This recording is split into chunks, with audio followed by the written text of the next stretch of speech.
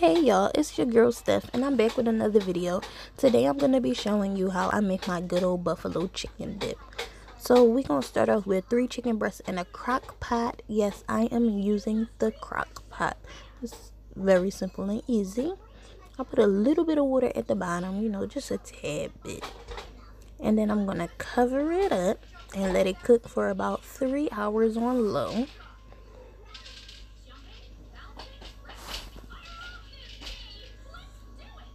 And I'm going to go back, check on it, and it's all nice and cooked. And then I'm going to shred it using 2 forks. You just start pulling the chicken apart.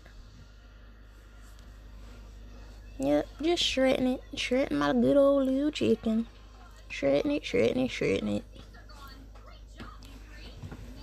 And while I'm shredding it, I'm making sure there's no chunky or fat pieces in there. Anything that don't belong. Anything that's going to mess up the dip. I'm just going to make sure I get that out.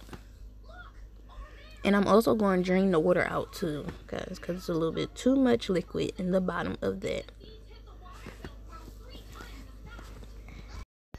So I'm going to drain it, and then I'm going to go back in and make sure the pieces are to a nice size, like shredded to a nice size, not too big, not too small.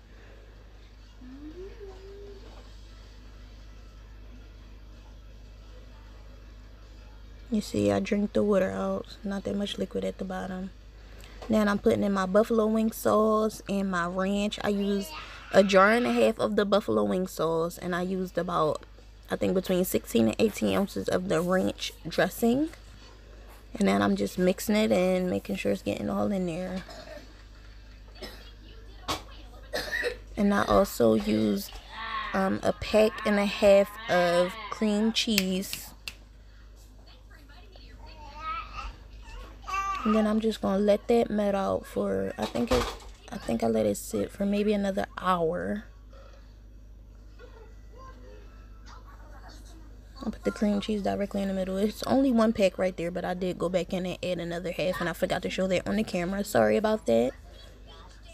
So I covered it, and I didn't show all of that, but I did cover it, let it sit for a little bit longer.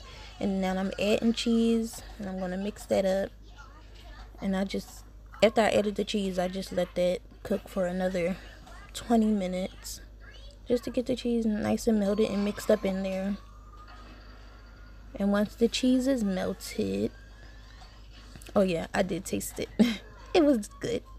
So I covered it up, and then I got another pan, and I'm going to transfer all of the buffalo dip into the pan that you see, as you see. And then I'm going to cover all of it with a nice layer of more shredded cheese.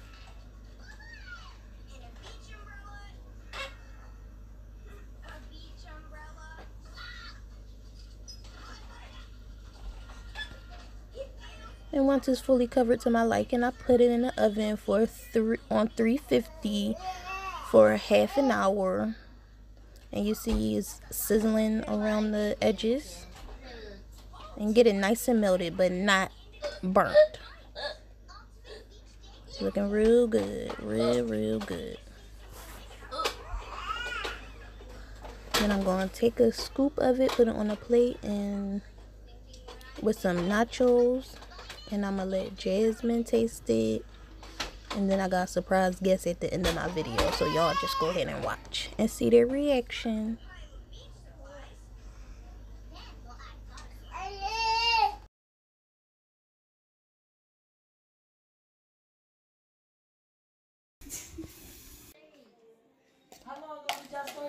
Jasmine is my test taker. 2 years ago.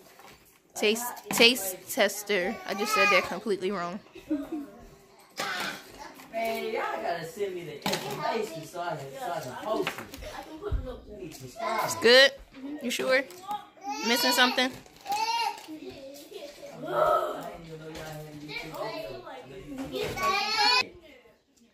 Hey, you need to go ahead and hit her up.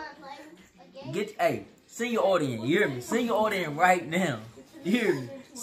She doing orders right now. Hit her up right now. She doing orders. So you must like it. Oh man.